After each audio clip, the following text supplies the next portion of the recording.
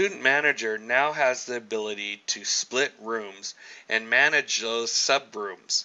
Let's take a look at what that looks like.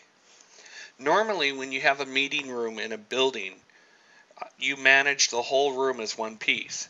But what if that room has multiple pieces in it made by sliding walls?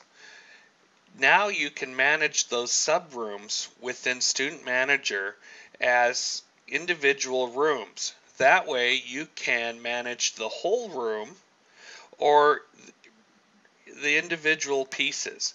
So you can put a class in B and C, and at the same time reserve A at a later date.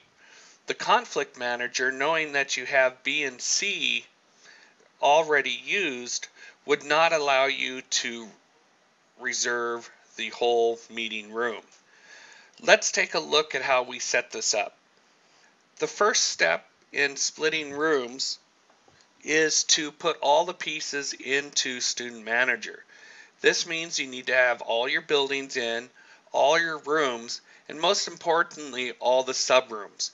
In our example, we're going to set up a room called Meeting and set up the 3 subrooms as well. To do this, we're going to go up to the Module drop-down menu and choose Location, and we're going to add a location. Our building is going to be named Aceware, and our first room is going to be called Meeting. So there's our room,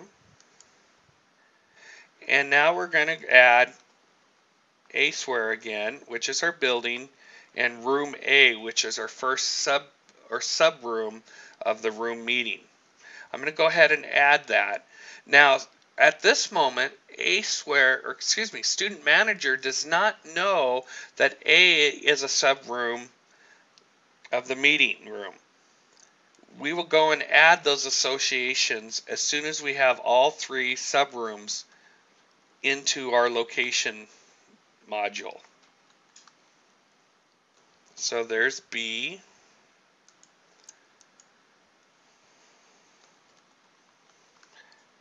and there is C. Once we're done adding all our room and subroom information, we can click OK. The next step is to define the location splits and associate them together. We're going to go up to Module and down to Location and define location splits. This will bring up a dialog box, and the first thing we do is we put in the parent location. So we're going to bring up our meeting room, and that's the parent room, and then we're going to bring up our first subroom, or our first split of that room, which will be A. When we click Create Definition, we now have associated A as a part of meeting room Meeting. We can now go and do that with B,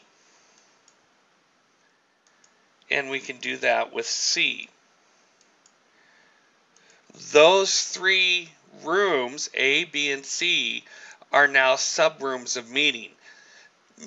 That means that they are the actual same room, and from the system's point of view, can be reserved and used as part of Meeting or as individual rooms. At any time, we can bring up this room and see the definitions and see that those 3 subrooms are part of Meeting. Let's review.